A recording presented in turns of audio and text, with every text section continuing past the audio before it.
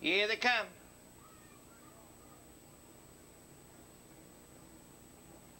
They're off. That's charge plate for the early lead. Coming away second was Doomsday, getting off third there for position. Our black print on the outside saw Cision, and moving up to get that early lead now by a length of the quarter mile goes Doomsday. Racing in second round the turn comes Charge Plate in third. On the outside is Saw Cision. They go off the quarter mile. 28 2/5. The leader is Doomsday on the outside. Saw Cision up to challenge second, racing in third position to the half-mile mark. Charge Plate in fourth now on the rail. Our black print, Goose on Fire fifth.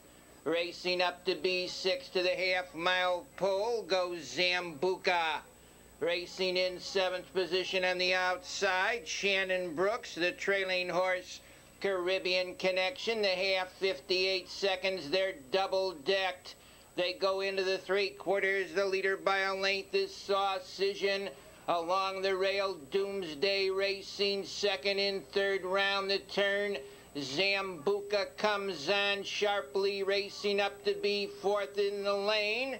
On the outside is Shannon Brooks. Saw Cision's on a short lead. Zambuca alongside second, crying out for room there between horses third. On the front end, moving up to get that lead, Zambuca down along the inside. Doomsday comes through second now.